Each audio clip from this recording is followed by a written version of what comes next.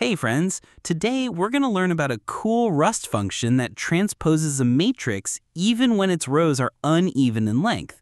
Normally, transposing means flipping rows into columns, but with jagged arrays, some rows may not have enough elements. That's where this function helps us handle the missing pieces easily.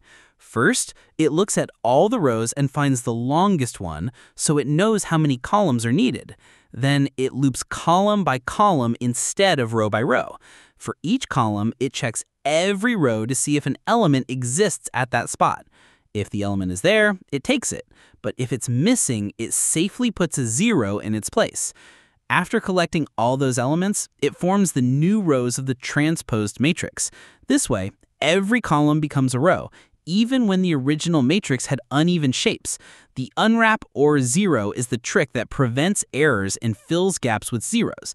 Finally, the code puts everything together and gives us the new, neat transposed matrix.